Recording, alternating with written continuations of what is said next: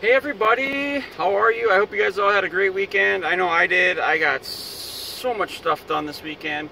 So many great things happened. I really, honestly, seriously hope that you guys had good weekends too. I know it gets hard to start another work week, especially after a tough weekend, but me and my family had such a great weekend. We had church, and I got a lot of stuff done, and I got a couple of emails that just changed my world. I mean, to know that you guys think of me as somebody, as like a leader in this aspect, and am helping you with your recovery and with your walk with Jesus, it means a lot to me. But I want to remain humble, and I want to have that humility to just be thankful and grateful and accept the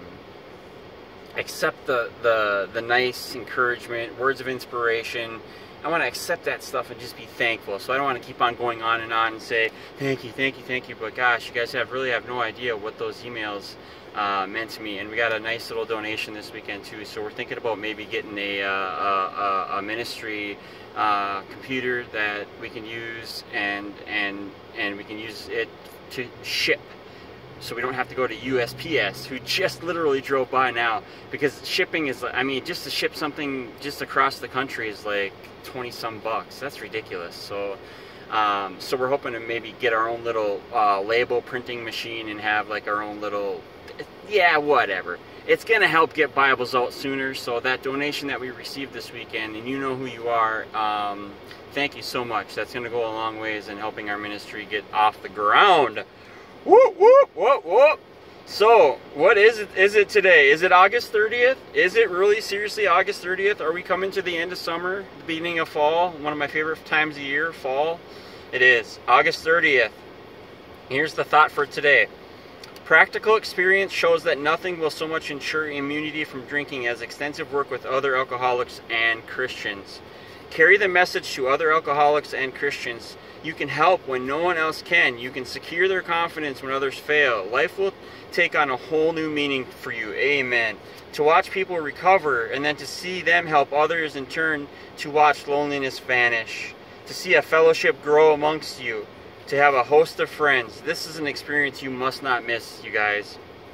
Am I always ready and willing to help other alcoholics in the body of Christ? Woo-hoo. Meditation for today. One secret of an abundant living is the art of giving. The paradox of life is that the more you give, the more you have. If you lose your life in the service of others, you will save it. You can give abundantly and so live abundantly. You are rich in one respect. You have a spirit that is inexhaustible. Let no mean or selfish thought keep you from sharing the spirit of love, of help, of understanding, of sympathy. Give and keep giving. Give your personal ease and comfort, your time, your money, and most of all, yourself, and you will be living abundantly. And amen. I preach it too. We may have all these things, but we'd have nothing if we don't give it away and let other people experience the joy and encouragement and inspiration that we find. And I find it living in recovery through Jesus Christ. So I know a lot of you guys aren't in recovery, but listen, we kind of are in recovery. We're in recovery from our sin. And everybody sins, right? So if you're living in recovery and you're asking God every day when you wake up, what can I do for you today? He's going to tell you to live abundantly. What does it say? Give your personal ease and comfort, your time, your money, and most of all yourself, and you will be living abundantly. So amen. God preaches that word so well. Gosh. Prayer for today. I pray that I may live to give. I pray that I may learn this secret of an abundant living. Amen. That's what this channel is about, giving to others and trying to give some inspiration to other people and telling them there is hope. Don't let anybody else tell you there isn't. They're being selfish. It's not just about them, it's about everybody. We're in this together. We're in this together. We're a team. We're a body of Christ. We're unified. Unified. Just for today, you guys. August 30. Here's the just for today. I got a lot of requests to read from this one as well, so I'm just going to keep going. All right, August 30th, doing good, feeling good. Hey, that's a good topic for today. We examine our actions, reactions, and motives. We often find that we've been doing better than we've been feeling.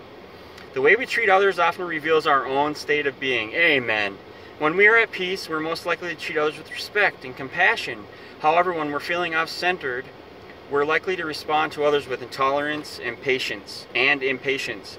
When we take regular inventory, we probably notice a pattern. We treat others badly when we feel bad about ourselves. What might not be revealed in an inventory, however, is the other side of the coin.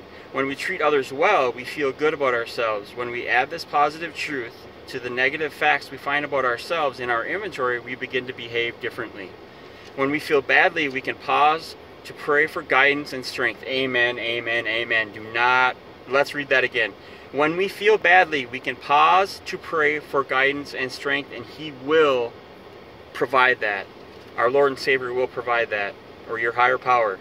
Then, when we make a decision to treat those around us with kindness, gentleness, and the same concern we'd like to be shown, a decision to be kind may nurture and sustain the happiness and peace of mind we all wish for.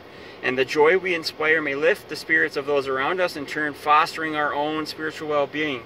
So if you're treating other people with kindness, respect, compassion, love, honor, dignity, loyalty, you're exhibiting that, so you're treating yourself that with those attributes. And that's important, you guys. It all starts with us. We can't be living and trying to help other people if you're not helping ourselves. So if we're not being nice, loving, compassionate, kind to ourselves, then how do we expect to share that with others, right? So it all begins with us.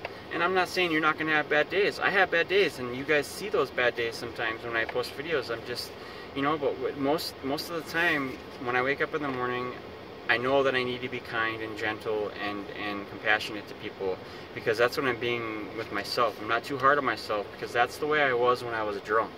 That's the way I was when I was abusing alcohol and drugs. I was hard on myself. Never thought I could win. I never thought I could win. I thought I was always going to be a failure. But once I surrendered and gave that life up and laid it at the feet of Jesus, I found peace. I found serenity. I find all those things that we talk about in recovery. I found them, you guys, and I just want you guys to find them and have them too. And a lot of you guys do, and you share them with me, and I'm just so inspired by that. This whole life has just been great. And I tell you what, when we were in church yesterday, it felt like the sermon was just directed right at me and my family. It was just so awesome. So here's just for today. Here's the thought just for today. I will remember that if I change my actions, my thoughts will follow, and vice versa. If you change your thoughts, your actions will follow. Start living for Christ, and you'll see a huge difference in your behavior and in your thoughts and how you treat yourself. How you treat yourself is important. Don't be mean to yourself. You ain't got nothing to be mean to yourself about. We all have wins, we all have losses. What's the point of beating yourself up about something? It happens. I do the same thing, but we have to go through that little bit of a time, that little bit of a lull of woe is me, but then you remember, woe is not me. I have an awesome responsibility and opportunity to have a relationship with our Lord and Savior. And some people don't know what Lord and Savior means, but I'm telling you, He is our Lord and He is our Savior. He's helping me every single day be like this. So I'm able to share my joy and love and compassion. A couple years ago, I wasn't like this every day, so there's no way I could have had a YouTube channel and be successful in helping other people. There's no way I could have been doing that. But once I laid it at God's feet and surrendered and realized that I'm literally nobody without Jesus Christ. And I hope they never lose that spark. I really hope they never lose that spark. So, let's pray. God in heaven, I know I'm a sinner and I need your help. I believe in my heart that Jesus Christ is your Son, that He died on the cross for my sins and God raised Him from the dead. Jesus, right now I open my heart and invite you to come in. Make yourself real to me. Take control of my life and keep me from evil, and make me the person that you want me to be. Be my Lord and Savior. Amen. So we're going on 10 minutes here on the video. I don't want to drag it out too long, but I want to tell you guys to pray. To remember to pray. We got a lot going on in the country, and a lot of people upset about a lot of things, but that never mind the noise. We need to pray about the people that we have been requested to pray about. And my buddy Ted Hinshaw, one of his ex-partners is going through a hard time, and although they're not together anymore, he still cares about this person deeply, and he still wants the best for people. He still wants the best for this person. So pray for Ted Hinshaw's friend. She is going through a hard time, and that person needs prayers. She needs prayers. And that's what we need to do. That's our responsibility. We don't need to know the story. We don't need to know the ins and outs of what's going on. We just need to know that some people out there need prayer. Everybody needs prayer, right? But there's a specific person if you guys want to pray about. So I hope you guys like the 24 hours a day reading and the just for today reading. That's the reading for today. Again, I'm going to preach it again. If you guys know anybody that needs a Bible, if you know anybody that needs to speak to me, or if you know anybody that's really struggling and they're living under a bridge and they need somebody to talk to them and tell them that there's hope, I'm willing to be that person, okay? So I don't know if we're going to get like a ministry phone and then I'll give that number out and you guys can call it or text it or do whatever, but this ministry thing is really, really something important. And it's, I don't know, you guys, it's new to me too, so we're just trying to do what we can, but we're doing it all for God. We're doing it all in God's name and for Jesus Christ, because we wouldn't have anything if it wasn't for them. So I tell you guys, we're beyond grateful for everything that you guys send, the emails and the donation that we got this weekend. It's just unbelievable. So we are very, very, very grateful. So love you guys. Have a good day. We will see you guys tomorrow or later tonight, okay? Love you guys. Have a good day. Have a good day. Be kind. Be compassionate. Be inspiring. Be all those things, but be them to yourself too, okay? Love you guys.